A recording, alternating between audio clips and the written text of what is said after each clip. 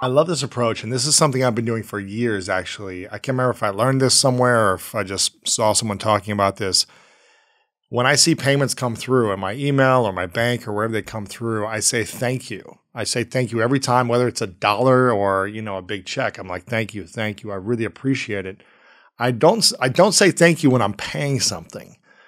Why? And I want to try this because I think it's an interesting approach. Why should we also say thank you when we're sending out money to others? Because if you get a bill, that means somebody did something for you. For example, if it's an electricity bill, because of the electricity company, I can use the internet. I can use the lighting and microphone and computer. And it's not only one-man job. There's this service person, there's this people who are at the power plants, and also there's somebody who just brought oil to Japan from Middle East. And there are, I don't know, thousands of people working for the electricity, and they make sure that it's in my house installed properly. So there are millions of reasons to appreciate the electricity. And if it's say if it's $300 or $500 or maybe smaller or bigger, wow, if I'm asked to install somebody's house with that electricity, I cannot do that with this money. So thank you for just giving me the electricity. Thank you for giving me water. Thank you for serving me a good meal at the restaurant. Thank you for giving me a ride like Uber. So you can thank the person who gave you the service and product. So the reason you have to pay, you're getting something in exchange. And usually takes more than one or two or could be 100 people's work. And then you ask the money, thank them too. So that means the money you give to the electricity company will be paid to all the people. Wow. So it's like a magic wand. Even if it's $100, this magic wand will start saying, thank you, guys. So, it'll just thank. It's like a domino effect of thank you.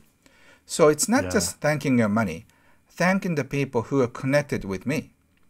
So we are all living on this planet together. So if we have this feeling, everybody's feeling this way, we all connected. We all connected with people in the Middle East. We all connected with the people in Russia, Africa, China, US. Like it or not, we all connected. So do we hate each other or do we appreciate one another? So if we start doing more, there will be no exploitation of any kind. That's the economy I want to see in the coming years. Yeah. It's such a simple philosophy and practice that I think if we can all start to do it a little more with money and with everything, the people that we see, our friends, thanking them when they're coming, thanking them when they're leaving for their time, their attention.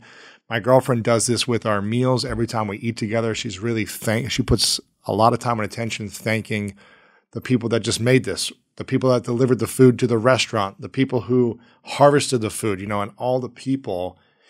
And it's not something I did until about a year ago with food. And it's something that I've noticed my digestive system relaxing, like me just taking in the moment and feeling a better sense of joy and happiness while eating food, as opposed to just eating protein bars to get to the next thing. But really appreciating it. And I think when we appreciate things, which I'm hearing you say, when you appreciate money, when it comes, when it goes, when you appreciate food, when you appreciate your home, your family, your friends, those things will appreciate in value and they'll want to come to you more. Is that what I'm hearing you say? Yes, exactly. And Louis, you know what I've been talking about, and you've been practicing it without knowing maybe, but I think you've been doing it as a natural person. There are certain things like a natural business person, natural artist. So you're one of the natural people who just appreciate things. That's why you're successful and people love you. And so if you want to be like, if the viewers like want to be like Louis, you have to learn what he's doing. So it's not just small habits, but I think the attitude toward life. And somehow there are the only two kinds. One kind is people who keep appreciating. The other one keep complaining about it. So if you just, it could be something very small, but after 20 years, your life will be very different. So I hope everybody will appreciate one another a little bit more from yesterday. And what happens if we start complaining about money more, whether it be just kind of frustrated little comments here and there? What happens to money in our life when we complain about it, as opposed to appreciate it and thank it? So if you start complaining about money, like 95% of us, money, just look at from money's perspective. If you've been complaining about it, I don't want to go to him anymore. And then and it's like a mutual feeling is mutual. Okay, you can complain about it. Okay, fine, I'm not going to come to you. So and I think subconsciously, if you're complaining about money, you don't want it to be near you. So my favorite question to people is, if money was a person, who would it be? That means if money was a person, would it be a fun person, always joking, always entertaining you? Or is somebody like a assassin, who's going to try to hurt you or scare you, or gangsters who try to, intimidate you? So if you're complaining, money may not be such a fun, good person. So I think by complaining, you make money a villain, and you don't want the scary person to live in your house. So for happy, wealthy people, money is their best friend. They're so happy to welcome them at home.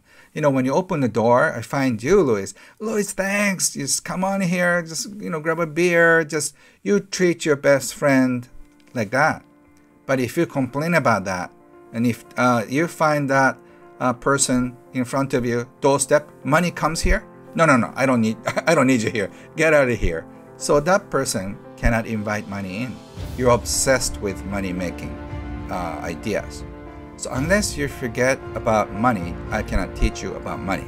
So his teaching was very zen. So I might be confusing a lot of viewers at the moment, because a lot of people always think, okay, Ken, that's great. And then how can I make? And how do you